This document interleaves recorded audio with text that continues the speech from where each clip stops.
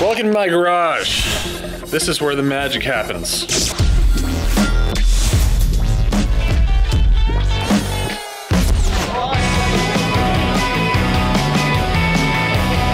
So the Billabong XXL Wave Riding Awards just went down at the Grove in Irvine, California. It's an award, a very prestigious award, given out each year to the person who rides the biggest and most burly wave. This year, the award went to none other than Nathan Fletcher. What was it for? His insane bomb at that legendary day at Chopu last year during the surf tour event that was going on there. To say that day was one of the biggest of all times at Chopu wouldn't really do it justice. It was one of the scariest days of all time.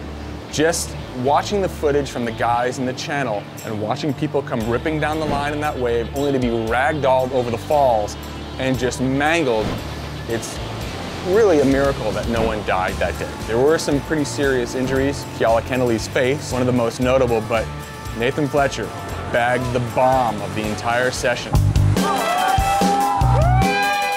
It takes a lot to even tow into one of those. It takes even more to let go of the rope.